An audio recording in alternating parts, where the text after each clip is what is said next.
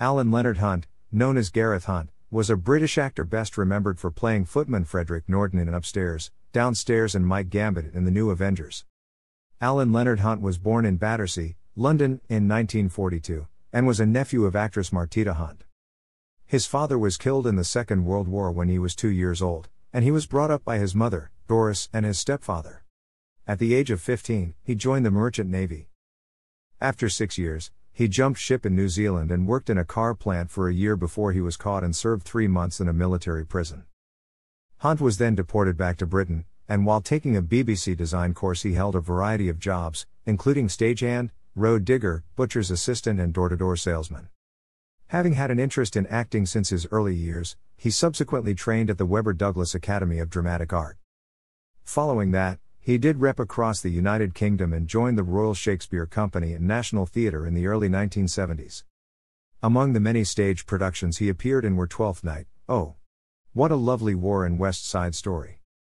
Hunt began his television career in 1968, playing Private Kitson in one episode of the UK series Frontier.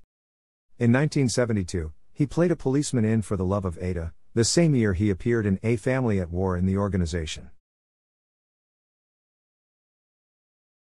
In 1974, he had roles in the Doctor Who story Planet of the Spiders and Bless This House, and the following year played Thomas Woolner in The Love School. In 1974, Hunt appeared in the Upstairs, Downstairs episode Missing Believed Killed as Trooper Norton, Batman to James Bellamy. The character was a minor one, however, his performance led producers John Hawksworth and Alfred Shaughnessy to ask him to come back as a regular for the 5th series in 1975. Hunt continued playing Frederick Norton, who had by now become the footman, until the 11th episode of the 5th series, Alberto. In 1975, he made appearances in The Hanged Man, Softly, Softly and Space, 1999.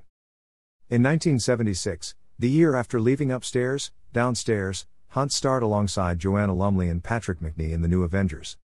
The show's producers said Hunt was cast because of his part in Upstairs, Downstairs. He played Secret Agent Mike Gambit and starred in the show until its end after 2 series in 1977. In 1979 he appeared in the films License to Love and Kill, in which he portrayed Secret Agent Charles Bind, and The World is Full of Married Men. During the late 1970s and 1980s Hunt made appearances in Sunday Night Thriller, Minder and Hammer House of Mystery and Suspense. He appeared alongside Julia Mackenzie in That Beryl Marston. In 1981, and also in the films Funny Money and Bloodbath at the House of Death as well as the children's film Gabrielle and the Doodleman. In 1988 he played many parts in the Pet Shop Boys film It Couldn't Happen Here. Hunt starred in a series of television adverts for the instant coffee brand Nescafé in the 1980s, with a trademark move, to shake his closed hand then open it, to reveal coffee beans and smell the aroma. He also starred in a Territorial Army recruitment film titled One of Us, set in the early 1980s. In it, he plays a Corporal Barrett. The story concerns a small anti-tank platoon from the 3rd Battalion Royal Regiment of Wales going to Germany on exercises. The unit in question was located in the village of Penner, Rhondda, South Wales. Like many other TA units it no longer exists. From 1992 to 1993 Hunt had a leading role in the sitcom Side by Side. Hunt continued to have minor roles in many television programs in the 1990s and 2000s, with appearances in The New Adventures of Robin Hood, Harry and the Wrinklies, Absolute Power, New Tricks, Sooty and Company, Powers and Doctors. He appeared in the TV movie The Incredible Adventures of Marco Polo and the films Fierce Creatures, Parting Shots and The Riddle. And in 2001 played Richie Stringer, a crime boss who was an unlikely suspect in the shooting of Phil Mitchell, in EastEnders. He had a main role in the short-lived soap opera Night and Day in 2001.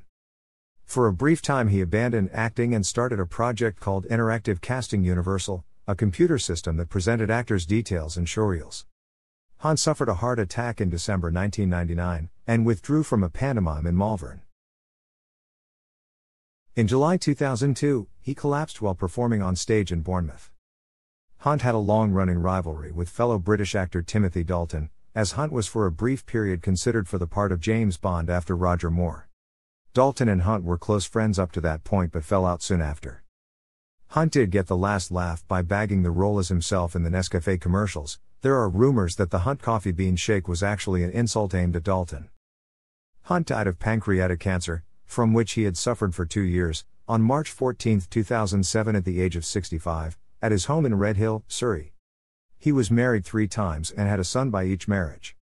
His last wife, Amanda, is the mother of his youngest son Jason. Thanks for watching.